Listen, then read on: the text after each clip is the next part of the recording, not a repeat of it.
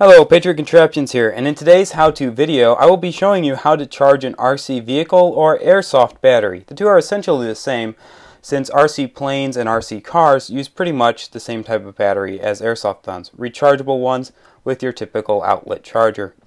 Now the first step in charging your battery is to locate on the charger the milliamp rating and what battery it's intended to be used on. So in this case we have an 8.4 volt battery with a 250 milliamp per hour charge rate.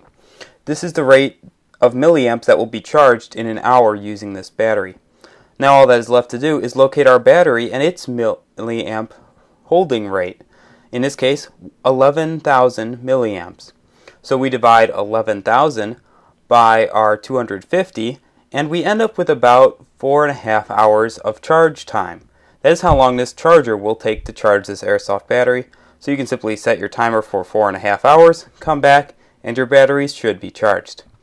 Thank you for watching, and as always, have a fantastic day. And be sure to check out my other videos on how to build a cardboard boat ASAP, and also how to build a simple cowboy holster for $10.